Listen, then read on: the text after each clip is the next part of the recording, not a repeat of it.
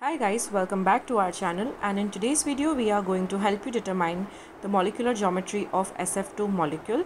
It's a chemical formula for sulfur difluoride, and to understand its molecular geometry we are first going to look at its Lewis structure.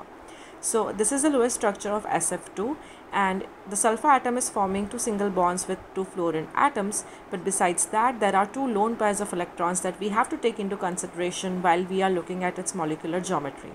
So the Lewis structure does give an idea about the arrangement of electrons and atoms, but we have to check its shape to determine its molecular geometry.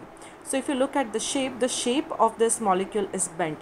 Unlike other diatomic molecules which are linear in shape, this one is bent due to the two lone pairs that are present on the sulfur atom, as we have discussed previously. So whenever you are determining the molecular geometry, you have to take into consideration everything, the bonding pairs of electrons as well as the non-bonding pairs of electrons.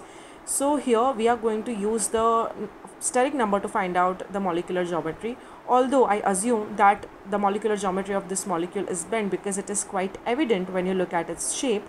We still will find the steric number, and using this table we will see if the molecular geometry is actually bent.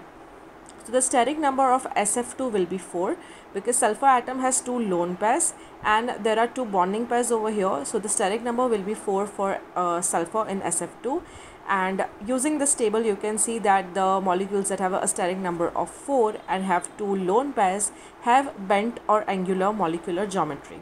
So the molecular geometry of SF2 molecule is bent, and I hope this video helps you to understand that. For more such videos on Lewis structure, molecular geometry, polarity of the molecules, make sure to subscribe to our channel, and thanks for watching.